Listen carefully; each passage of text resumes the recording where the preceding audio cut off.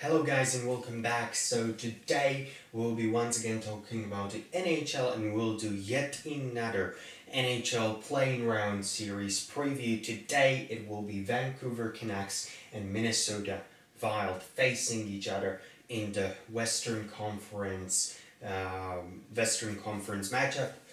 It will be the team from the Pacific Division against the team from the Central Division. Before I start discussing this series, I just want to quickly mention that Seattle has released their name or has revealed. They have also revealed their jerseys and their secondary logo as well as a word mark. So really, if you haven't seen it, which I'm sure you already have, but if you haven't, definitely go and check out their site. And also tell me down in the comment section below if you do like the Seattle's new logo and the name Seattle Kraken or not. I'm totally fine with that, and I think that the logo is pretty nice as well. So that's just the start. So Seattle finally really revealed their name, and right now let's jump right into the series. So Vancouver finished 7th in the Western Conference, Minnesota 10th. However, between these two teams was only 1 point difference, and both of these teams have played 69 games, so it's really tight between these two teams. And really, I would say there is no big favorite here. I think the teams are pretty evenly matched, so it should be very interesting series to watch, definitely. So Vancouver finished with 78 points, Minnesota with 77. They have played against each other this year, so 2020, already 3 games. So the first was played on the 12th of January, and Minnesota lost in that game 1-4. So that was the first victory for Vancouver. Then the other game between these two teams was played on the 7th of February, and Minnesota won this time 4-2. And the last game was played on the 20th of February, and Minnesota won 4-3 after shootout. So even here you can see that it's very evenly matched. 1 win for Minnesota, 1 win for Vancouver in the regulation, and then shootout victory for Minnesota here. When we want to look at Minnesota and their style of play and how they have been playing really well especially in the second part of the season, especially in the ending parts of the season. If there wasn't any coronavirus pause, if the coronavirus hadn't arrived, which I'm sure we all would have, we would be very happy about it when that would happen, but unfortunately the coronavirus is here, and that really stopped the Minnesota's momentum. They had momentum, they were playing really well, but then came coronavirus and their momentum is over. So that's definitely, I think that this coronavirus pause is a big disadvantage for Minnesota. I think Minnesota, along with maybe New York Rangers, is one of those teams that really was hurt by this coronavirus pause, as long as they have been playing really well in this ending part of the season. So let's move to the Vancouver side of the board. Here we have the top 3 strikers, the top 3 scorers of Vancouver Canucks. Number 1, very surprising name, JT Miller. I'm sure not a lot of fans expected him to be the leader of the team, but he really was a career year for JT Miller after a move from Tampa Bay Lightning to Western Conference to Vancouver this season. In 69 games, 72 points, 27 goals, 45 assists. Absolutely brilliant year for JT Miller. Kudos to him, and I'm sure the Travis Green is very happy with his style of play. Number 2, Elias Pettersson. This was expected. Elias Pettersson, we know how big talent he is. 66 points this season, 27 goals, so exactly the same as JT Miller, and 39 assists. And number 3, there were 2 guys on the spot number 3 with 53 points. Bo Horvat, the captain, and the very young fellow Quinn Hughes, but I went with the player who had more goals, and that was Bo Horvat.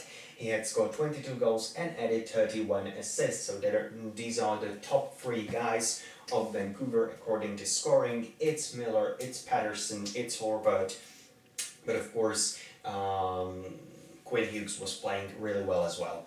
Goalies, when we look at goalies, the top goalie according to save percentage this season was Jacob Markström with 91.8% save percentage. Jacob Markström, the Swedish guy, was really playing very well this season, and I think he might be the MVP of Vancouver for this season. And thanks to him, Vancouver was able to stay in a lot of games, to stay in a conversation of winning. They were able to win many games thanks to Jacob Markström and his style of play and his fantastic acrobatic saves. So kudos to Jake Markström, and I think he did a brilliant job this season. Number 2 is Thatcher Demko with 90.5 save percentage. And number 3 goes to Louis Domingue, another acquisition from Tampa Bay Lightning, 88.2% save percentage. So I believe a starter for Vancouver is, on the contrast with Minnesota, pretty much there. I do believe it would be Jacob Markström who would be, or who would start in net for Vancouver, and they will need to get best out of him in order to move and to beat Minnesota. Okay, time on ice leaders. To no one's surprise, it's Adler, the very good defenseman. I don't want to say very old, but yeah, he's one of these older guys, very experienced. That was the word I was looking for. And he's played 22.37 minutes per game. And then Quinn Hughes, of course, he was terribly important for Vancouver, especially on the power plays. Quinn Hughes and his style of play, his creativity, and his shots, basically, Quinn Hughes did everything right in his rookie year, and that's why he's in that nomination along with Dominic Kubalik and Cale Makar to win basically the Calder Trophy for the best rookie this season. So Quinn Hughes, he had a very good season, which is also proven by the amount of minutes he was spending each night on the ice. Power play, when we look at special teams power play for Vancouver, very good, clicking at 24.1%. It was the 4th best in the league, so really Vancouver's power play could be very critical and very effective, and big thanks goes to Quinn Hughes, who is on the blue line, very good, very productive. Penalty kill, good as well, 80.5%, 16th in the league. So overall special teams, quite good for Vancouver, to be honest with you. Goals for, Vancouver has scored this season 224 goals, which is kind of a lot. Goals against, 214, goal differential of +10, so good numbers for Vancouver overall. When we look at Minnesota and their top 3 scorers this season, Kevin Fiala, the acquisition from Nashville Predators, which was involved in a deal for Mikael Granlund. So Fiala, 54 points, 23 goals, 31 assists, a very good season for him, especially in the ending parts. I do believe he was also nominated for the NHL All-Star Game, however I'm not sure, but I think he really was. I think, maybe not, I don't know, I don't remember correctly, but Fiala, 54 points. Ryan Suter, the defenseman, American defenseman, one of the more experienced guys, the same as Adler on the other side. Ryan Suter, a very good year for him, 48 points, 8 goals, 40 assists, so he was putting a lot of assists this season. And on the 3rd place, it's Eric Stahl with 47 points, 19 goals, and 28 assists. So really, as you can see, these top players of Minnesota were not scoring that a lot of points as, for example, JT Miller or Elias Pettersson. But you can see that Minnesota scored 218 goals, which is pretty even to 224 of Vancouver.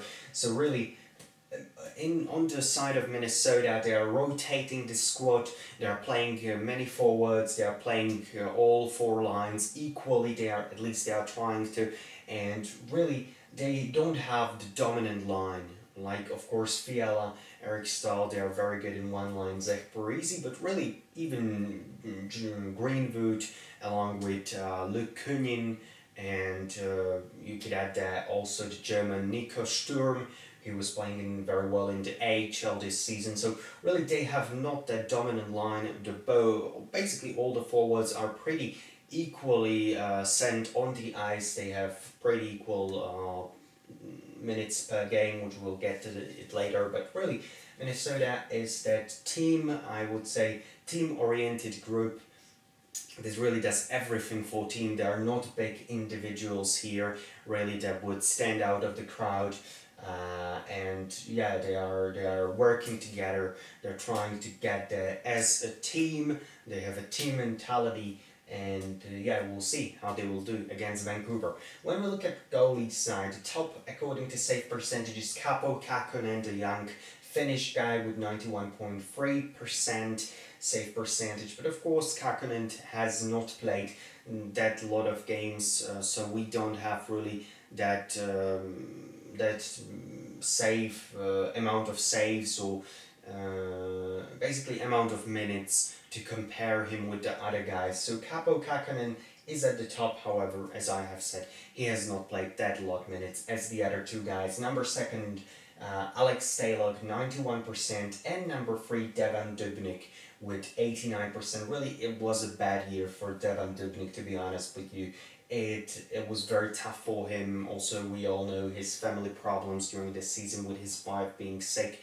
It was reported many times. So really, Dubnyk, I hope for him all the best. I hope he will be able to continue his splendid career and continue putting up better numbers than he was during this regular season. And I think he's still capable of it, definitely. Okay, when we look at time on ice, Ryan Suter, to no one's surprise, is the leader with 24 minutes and 38 seconds. Ryan Suter is not the youngest of the guys. He is belonging to that category of a little bit older players, to be honest. And he is still putting on 24 minutes and 38 seconds per game. They are just absolutely special numbers for him. 48 points this season as a defenseman, as a defensive-minded defenseman, also not an offensive-minded. He is not an offensive-minded defenseman, but still he was able to put 48 points. He was able to put 24 minutes, over 24 minutes, almost 25 minutes per game. It still shows you how important Ryan Suter is for Minnesota. How important he is, and they really need him to be healthy and to be ready to play this series and to be able to play each game this amount of minutes at least. Ryan Spurgeon, the second one, 22 minutes 34 seconds. Then comes Matt Dumba and then Jonas Brodin. So the top 4 are minutes time per on ice average of defensemen, and only then comes with something over 17 minutes, I do believe, Zach Parise. So even this shows you how evenly spread are the minutes between all the forwards, right? So there is no dominant line, as I have said, in Minnesota, and all the forwards, at least the coaches, Bruce Boudreau, or right now the new coach, I believe it's Kellen Edison. They're trying to spread those minutes to all forwards equally, and it will be very important in playoffs as well. Okay, special teams for Minnesota. Power play actually pretty good, 21.3%, 10th in the league. Penalty kill not that much, 77.2%, 25th in the league. So they need to improve the penalty kill because Vancouver has a very good power play. So really, that would be, I think, one of the deciding moments of the series if Minnesota would be able to shut that power play of Vancouver down. They really need to do that. They really need to concentrate on this penalty kill and improve it when the series will be starting. Okay, goals for Minnesota scored, as I have said already, 218 goals. That's only 6 goals less than Vancouver, and goals against is 217 goals. That's 3 more than Vancouver, a goal differential of +1 for Minnesota. So pretty much even for Minnesota goal differential.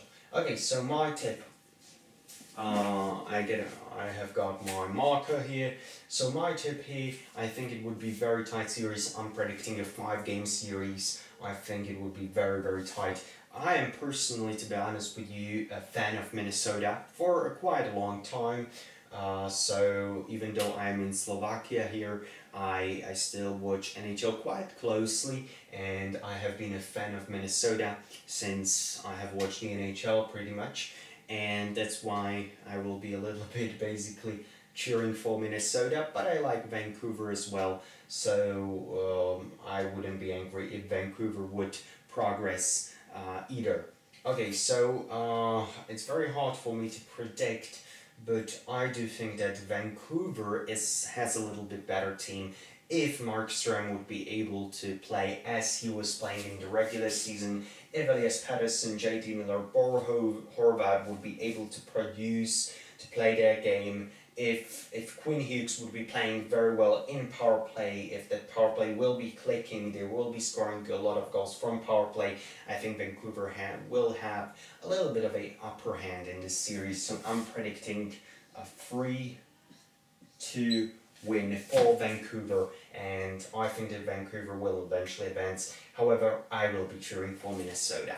Okay guys, thank you very much for watching this another Playing Round series preview. We have still 2 left to go, so we'll have to do the from the Eastern Conference, Toronto against Columbus. I will be doing maybe even tomorrow, and then I will be doing from the Western Conference another, and that will be, I guess, Winnipeg against Calgary.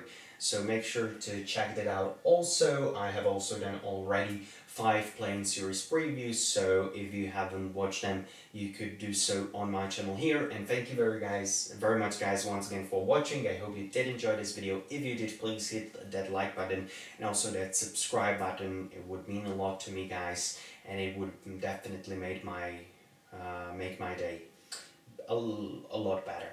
Thank you guys very much for watching once again, and I hope you have a beautiful day. Bye guys, and see you soon.